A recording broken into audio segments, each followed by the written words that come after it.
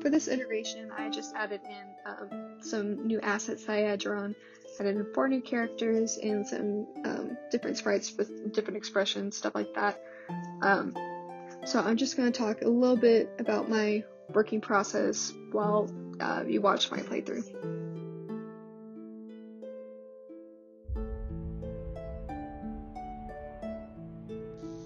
My work process for my game is pretty straightforward.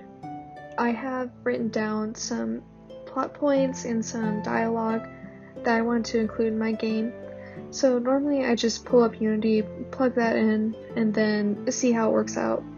Then I'll usually go back and edit the dialogue and edit the plot as needed. And that's usually how my work goes for that. I sometimes use my paper prototype just so I can kind of see everything laid out.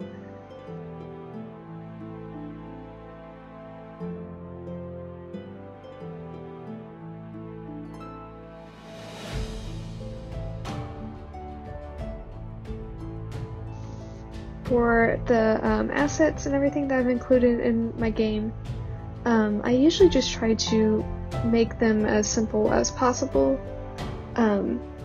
while still looking nice and looking consistent with the rest of the style of the game.